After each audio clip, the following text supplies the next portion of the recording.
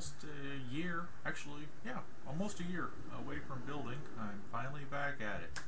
And this is just the inventory of the wing kit. And a few things have changed since a year ago. The cameras have changed, the angles have changed.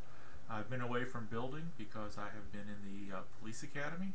I just took my state exam yesterday and am awaiting the results of that test anxiously. So I've been busy. I actually had to Zenith delay the kit several times. It was originally going to be delivered in September. I asked for December, and then finally I pushed it back to late March. And the wing and fuel system kits arrived last week, or actually earlier this week, I guess. And sat outside until I got a chance to unpack them today. And inventory looked really good. Only thing missing was a pack of A6 rivets. So all looks good. We'll be back on it soon. Bye-bye.